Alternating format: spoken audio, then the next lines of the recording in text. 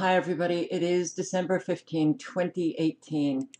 I'm going to play a few minutes of Jason Genaw. I'm sorry if I've mispronounced your name, Jason, but he has posted a very important video, Little Blue Light Invisible to Naked Eye.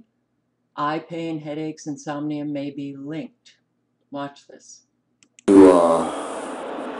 Really put this out, please. I'm having to think. I think this is having an effect on all the headaches and eye problems and stuff we're having.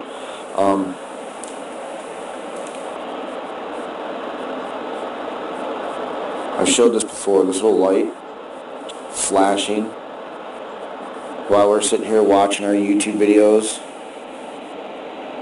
watching things, staring at our Facebook, playing games. This little light is flashing in our face. And, you know, all the stuff going on. Our phones are listening and watching all the time. I went and took on my phone and I put a piece of tape over it. Now the problem with that is that you can't see it because of this, but right on this side of that flashing light is another sensor. Now that sensor is what, when you put to your head, it shuts the light off on your phone so it doesn't get hot, is what that sensor does on this side of that blue light. You can see there. Let me see if I can get it to show up really good. So you can see it right there. That little pink thing right next to it. And then your camera. But, so like I'm saying, I've had mine taped. It's been like that for a couple of days. I haven't even used my phone or made a phone call or nothing. So yesterday, I go and make a phone call, and I try to dial, and because the tape's on there, the screen goes like this. So I have to pull the tape off, the screen will pop on, and then I can dial and talk on the phone. Well, I took the piece of tape off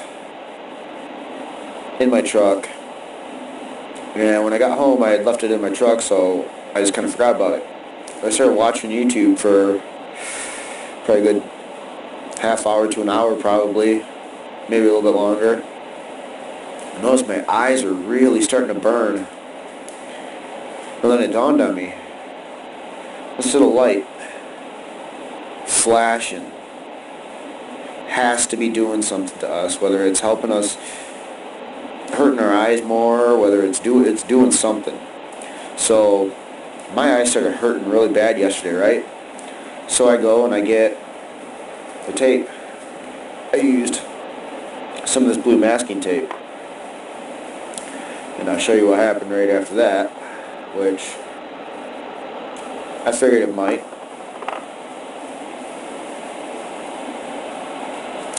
You can still see it through the tape. Alright. So I used some metal tape, and I put over mine that's recording this right now, and 20 minutes, a half hour in, my eyes stopped hurting.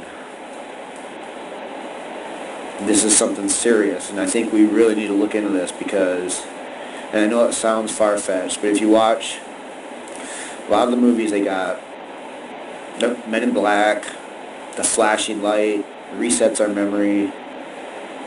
Incredibles 2 in the beginning, when he resets the kid's memory, he makes him look at the light, and he's got the light flashing in his eye when he does it.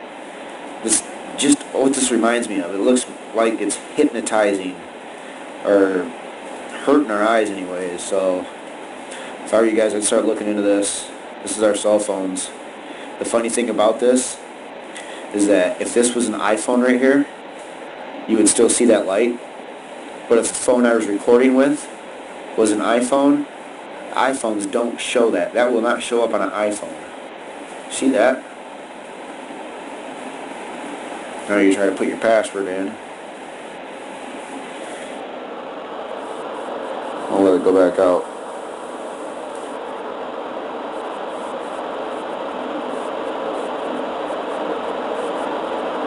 You'll need two phones.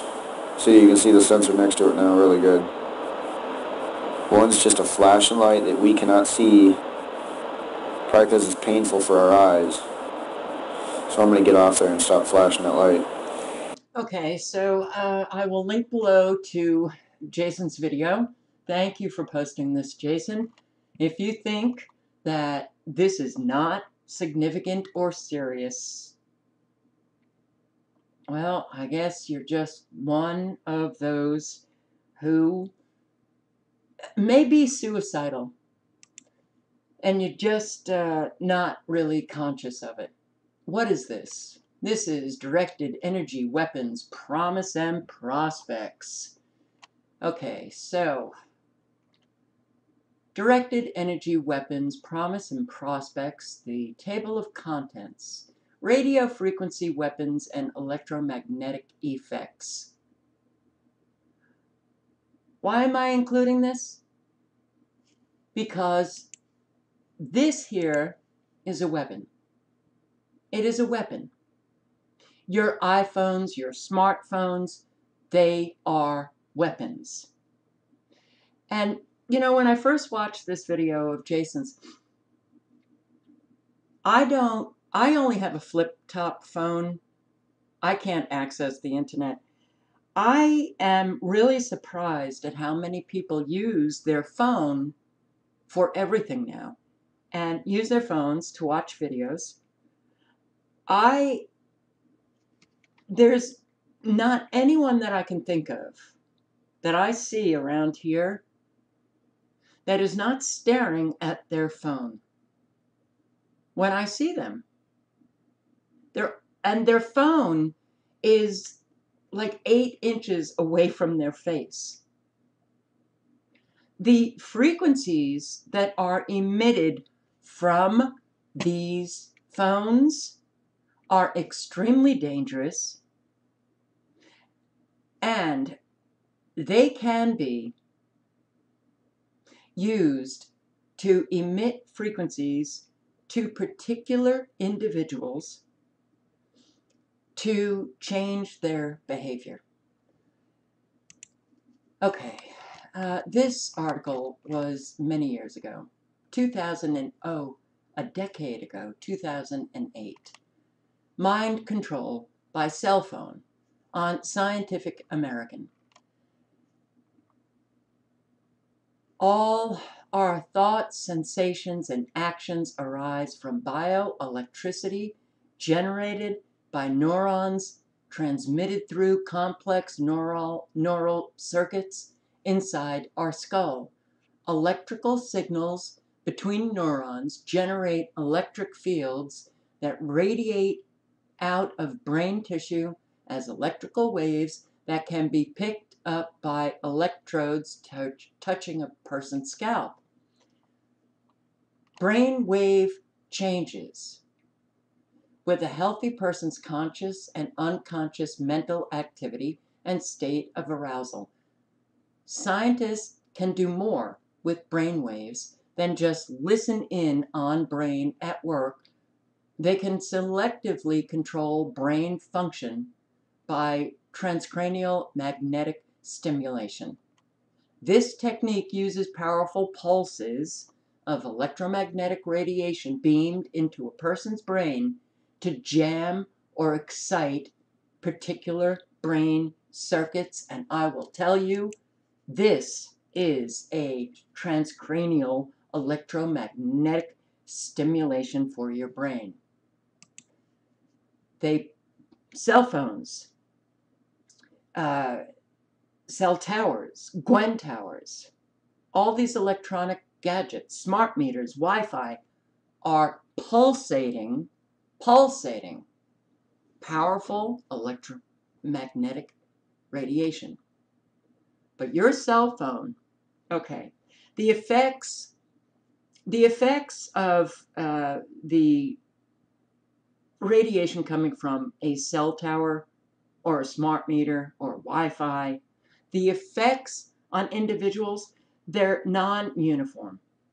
Many factors are, you have to think of the many factors in one's own individual makeup,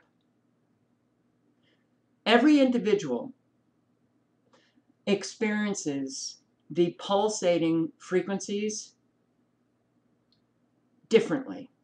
And how you will experience it will depend on how much water content you have in your bones, your size, your fat content. This is called the SAR, the SAR, your specific absorption rate. So when you think about how many people are called hypochondriacs and crazy, these frequencies aren't doing anything, it's in your mind, you've got you're paranoid, it's psychosomatic. Just because one individual is not experiencing symptoms, and that doesn't translate to all individuals. We've got to get out of this low level of consciousness where we think our experience is everybody's experience. So if a person has a different fat content, a different water content in their bones, they're of a different physical size, they could experience symptoms when another person who has different characteristics will not. But the cell phone, that is where the effects become uniform. You have a gadget that you're putting up to your head, your ear, and the frequency emitted from your phone has a discrete targeting due to the stationary positioning of that phone against your head, which will create hotspots in your brain. And, the hotspots will get, well, let's say hotter with repeated exposure to the pulsating frequencies coming from your phone into your brain. And the cumulative effect is very real. And over time, it will damage your brain. The chronic exposure leads to significant changes in your brain, to your nervous system. Evidence that the effect on the central nervous system, it's a stress response. Your body is having a stress response when these frequencies pulsate at your body. Chronic exposure leads to your body in chronic stress, which will lead to a breakdown of your body systems, your nervous system, your central nervous system, your everything, your immune system. But when the nervous system or the brain is disturbed by these frequencies, morphological, electrophysiological, chemical changes take place. And those changes will inevitably result in behavioral changes. Don't think that those who are manufacturing these phones don't know that your cell phone is changing you. The interactions between frequencies and drugs. Think about all of the people on pharmaceuticals. There is an interaction between radio frequency radiation and the drugs that you are taking, like glaucoma medications. There were studies done that showed that people taking glaucoma medication,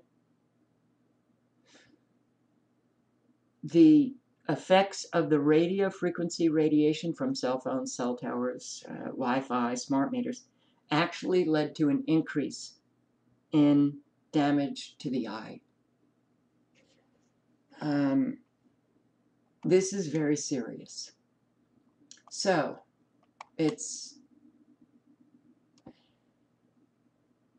scientists can do more with brain waves. Could the electrical signals coming from a phone affect certain brain waves operating in resonance with cell phone transmission frequencies? In other words, resonance. Your particular brain waves in your brain, do they resonate with the frequencies coming out of your cell phone? Yeah, they do. The cerebral cortex is just centimeters away from radiation broadcast from the phone's antenna. 2 studies. The first one,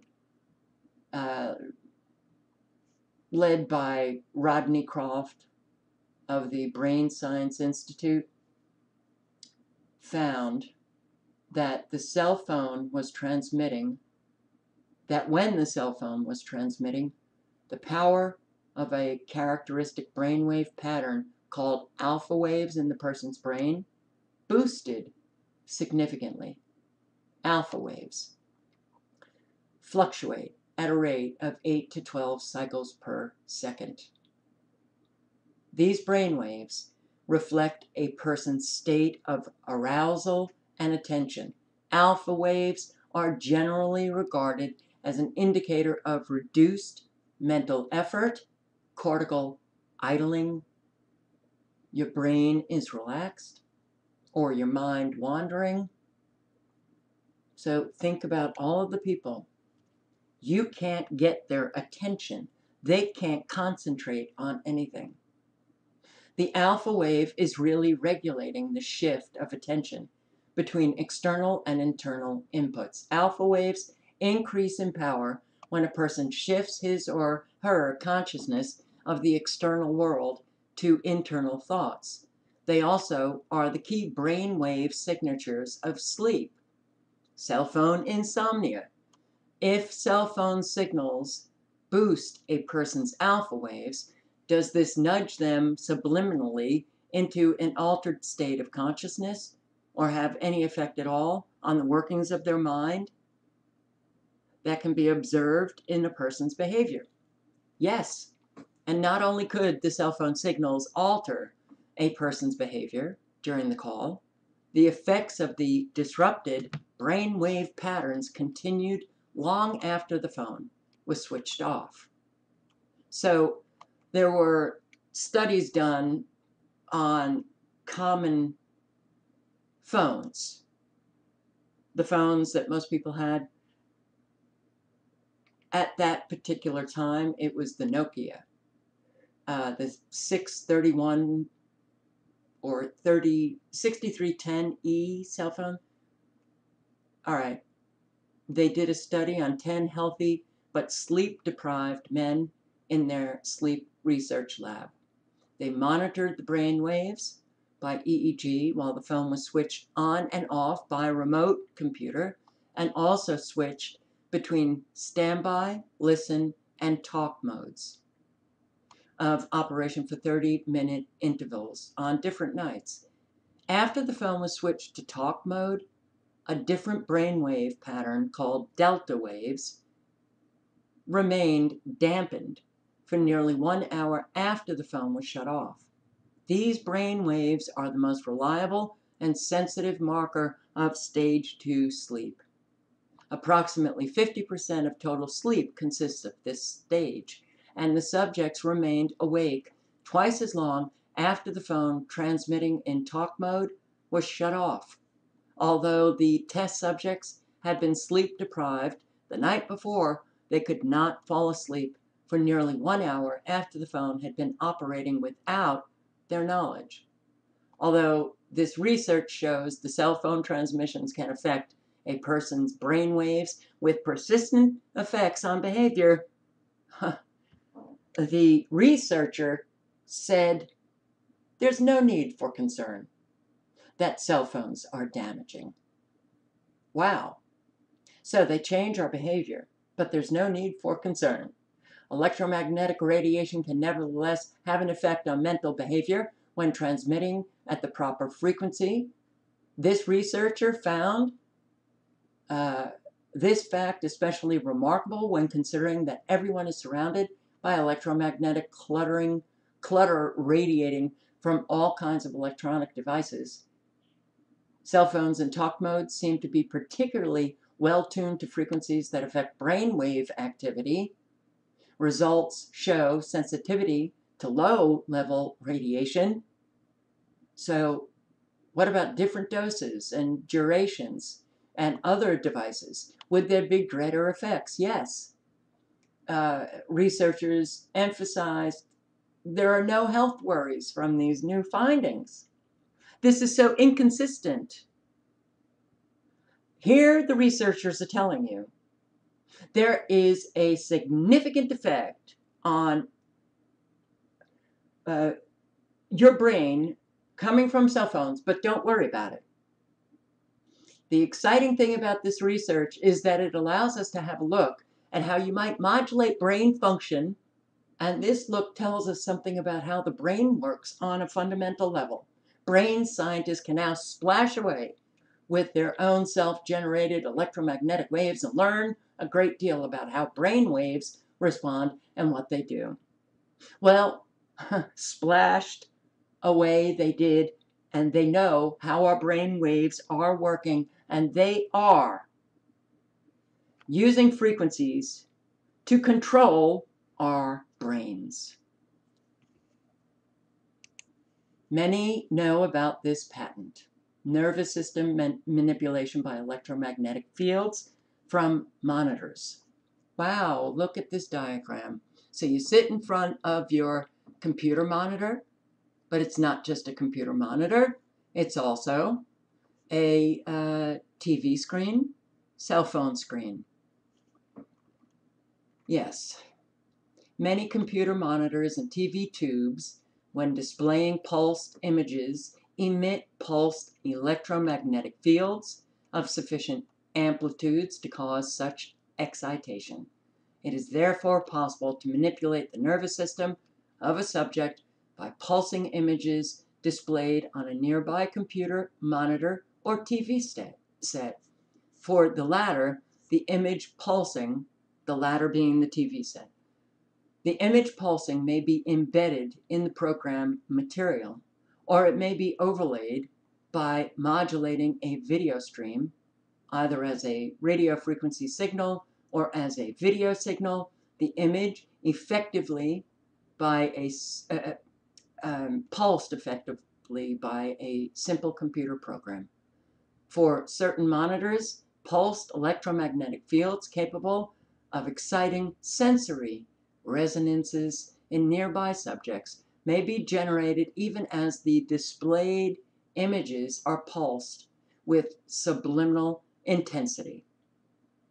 Why do you think the NSA wanted backdoors to our computers? It wasn't just to spy on us, it was also to control our nervous system. One of the reasons why I'm including this is because I have been experiencing an awful lot of dizziness. Now, I am sitting, I don't know, 2.5 feet from my computer screen. And I started sitting further and further away because I began experiencing more frequent nausea, dizziness, vertigo episodes, just as I sat at my computer. Now, am I saying that I'm targeted and frequencies are coming through my monitor? Am I saying that definitively? No. Am I saying that it might be the case? Yes. Am I saying that it's just the monitor? Or could it be perhaps the Wi-Fi that my neighbor has? Or the concentration of cell phone towers?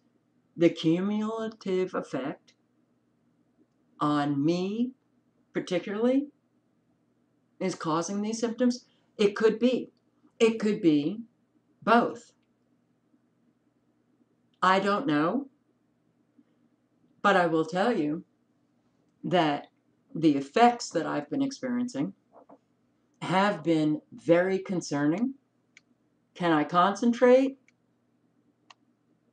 like I used to? No. Am I confused a lot? Yes. My vision, is it degrading rapidly? Yes. And I don't have Wi-Fi. I have an Ethernet cable. I don't have a cell phone, the smartphone, the iPhone, the flip top, which when I talk to people, I put the speaker on, I hold it away. So I've reduced my exposure as much as possible. I use this program, f.lux, which reduces the blue light coming from my screen, which I posted a video on. And I very rarely, talk on the phone. So it may very well be the cumulative effects of our new dangerous environment. My living in an area that is, the concentration is very high of cell phone towers and antennas and Gwen towers and smart meters and Wi-Fi. And so your nervous system is, I would say now that for pretty much the population of people living in regions with high concentration of cell phone towers and antennas and Gwen towers, their body now is in stress mode, chronic. They may not feel it that way. They may have a lot of symptoms that they're not attributing to these frequencies, but that persistent stress will lead to the body breaking down. But this patent alone, that refers to a lot of other patents, by the way, and you can take a look at them. I want to get to the effects that this patent describes that one can experience from pulsating frequencies through your TV screens or computer monitors, cell phones. Where is it? Don't tell me my highlighting came off. All right. Before I read the effects, let me just tell you that LCD monitors, Microsoft Windows, they can, those are the devices that work better for the manipulation of the nervous system. And it can all be remotely controlled. Remotely controlled. Anybody having a backdoor into your computer, anybody who is part of your network, they can, just with a keyboard stroke, get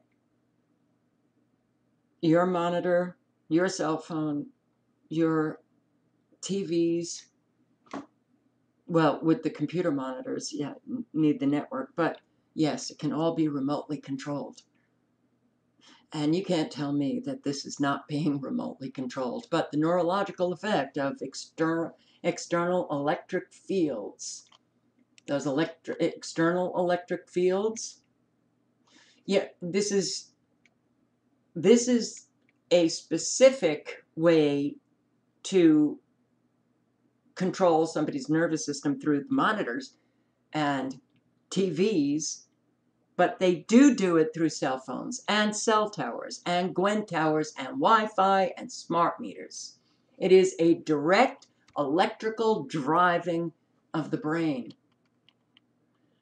Electric field is applied predominantly to the head so that electric currents are induced in the brain. Physiological effects can be induced in this manner by very weak electric fields if they are pulsed with a frequency near half hertz. Above effects include ptosis of the eyelids, which is a drooping of the eyelids. Other observed effects: relaxation, drowsiness, the feeling of pressure at a centered spot on the lower edge of the brow, seeing moving patterns of dark purple and greenish yellow with the eyes closed, a tonic smile, a tense feeling in the stomach, sudden loose stool, sexual excitement, depending on the precise frequency used. Yeah, it's being done, guys. Your cell phone is a weapon. A weapon.